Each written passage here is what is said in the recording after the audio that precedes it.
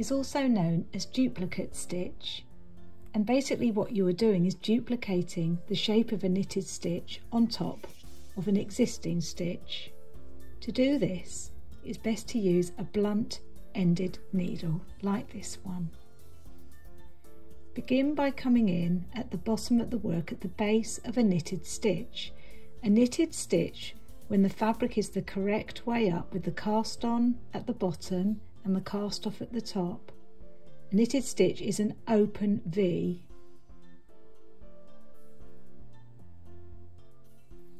So to begin your Swiss darning, you take the needle in at the base of the stitch, cleanly through the gap, being careful not to split the stitches. Take the needle behind the stitch above, drawing the yarn through nice and carefully and slowly. Then you take the needle to complete the embroidery back down through the base of the stitch where the yarn came up from the back of the work to begin the embroidery. You need to be very gentle on how much you pull the yarn because you want it to cover the stitch and not expose the stitch underneath.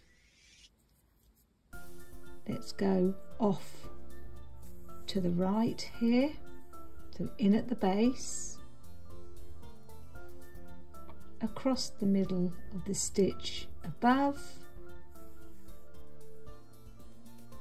and then back down through the base.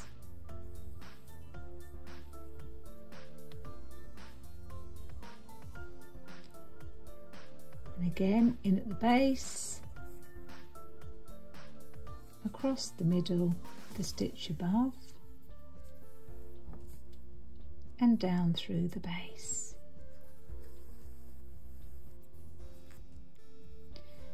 Now, if this embroidered line was to go back the other way,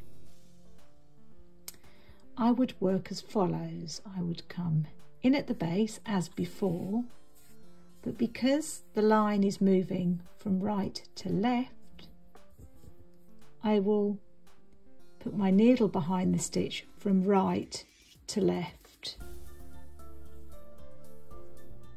Just to repeat that, if I go to the next stitch diagonally over to the left, again my needle goes across from right to left, and this will help the yarn to sit better across on the stitch. It will just make the embroidery look a lot neater. Now if you need to go in a straight vertical line, you're going in through the middle as before, the middle of the stitch below, but it's at the base of the new stitch that you're embroidering. Needle through the middle of the stitch above,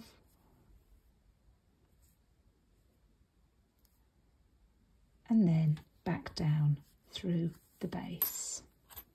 Swiss darning is really useful for adding small accents of colour to your knitting.